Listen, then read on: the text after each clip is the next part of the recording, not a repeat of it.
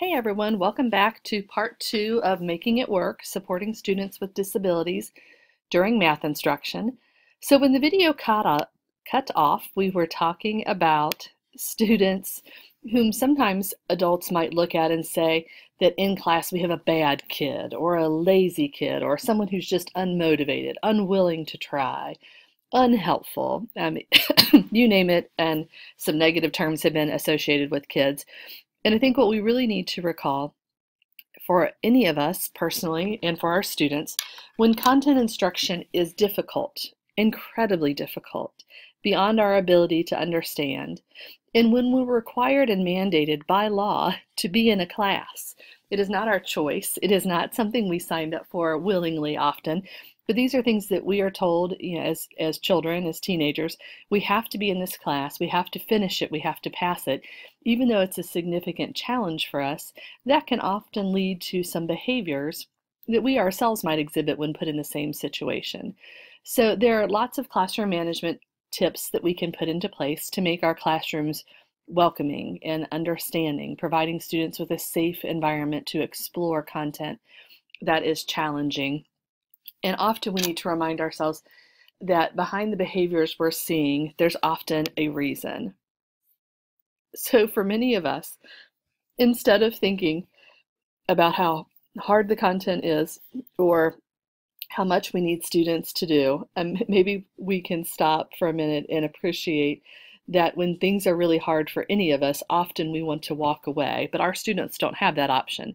They need to stay in our class. They have to finish our content. So often the presentation of that content is key.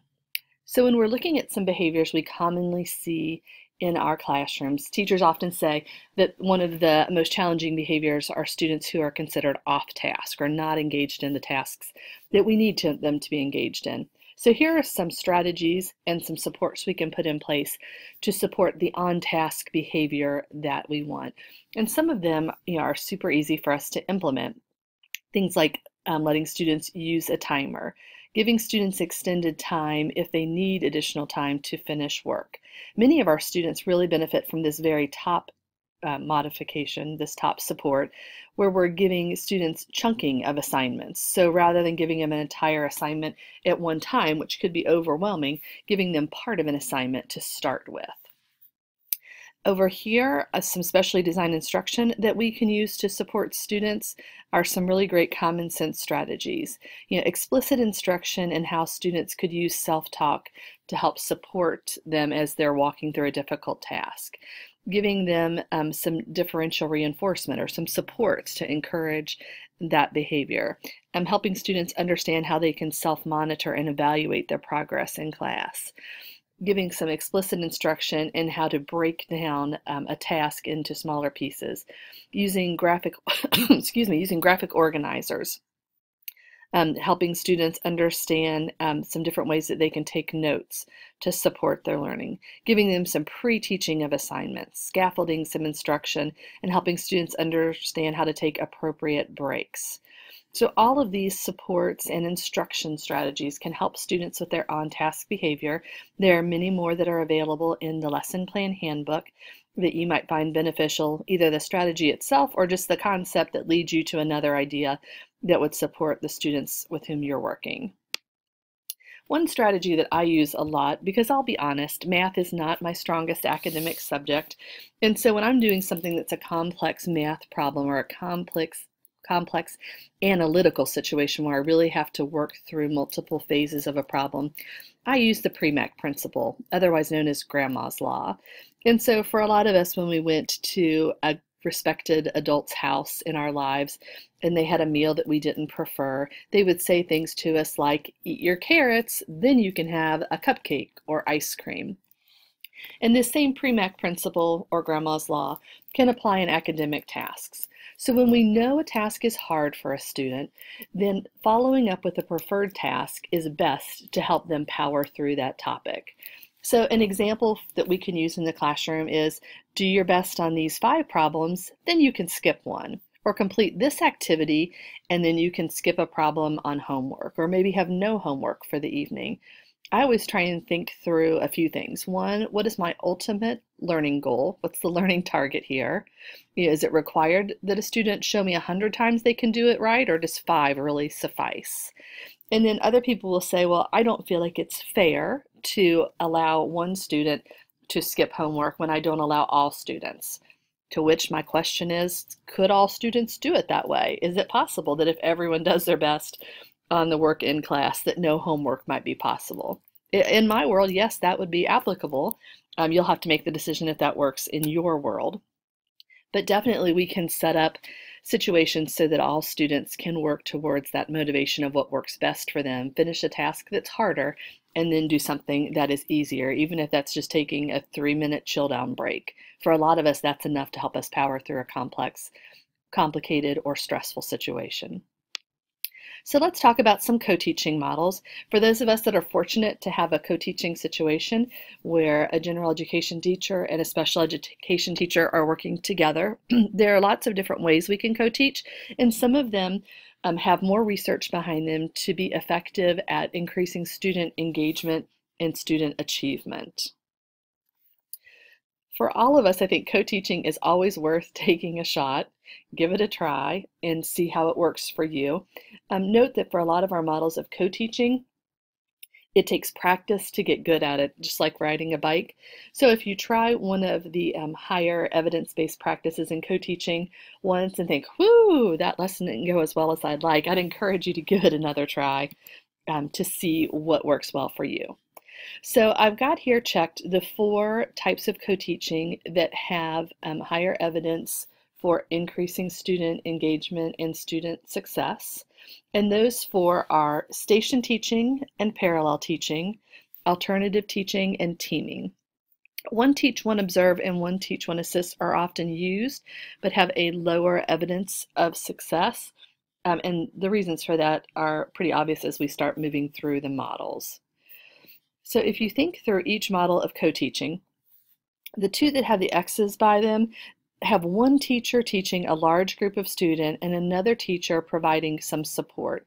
These models are helpful sometimes, but they're not going to increase student learning in the way that the other models are, because students are only hearing from one adult sharing one way to learn. Let's look at station teaching first.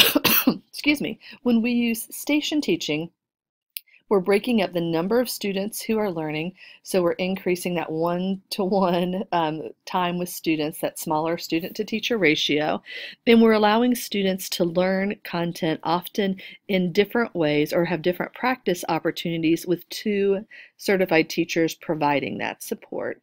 Often in station teaching, you'll have a situation where you might have 2 teacher-directed stations and then 1 station where students are doing independent practice that again can be checked and supported by one of the 2 certified teachers. In parallel teaching, both teachers are often delivering the same content, but just to a smaller group of students at the same time, which allows for increased watching of each student. It gives more students an opportunity to respond. If I'm in this big class and I'm calling on students, I'm not going to make it through as many students who can share. In parallel teaching, I can allow multiple students to respond here, multiple students are responding here. This is a larger number than just with one teach, one observe.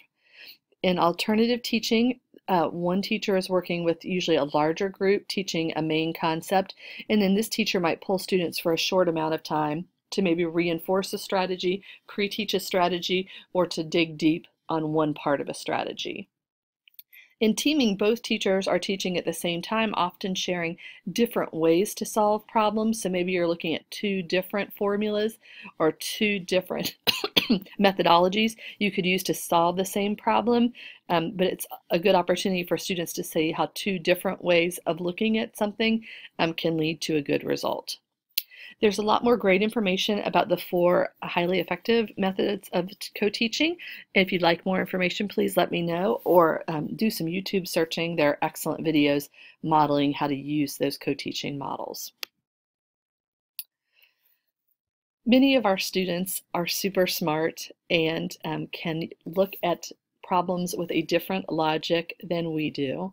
And while we cannot always account for every single trick question, we can plan for multiple student misconceptions in learning.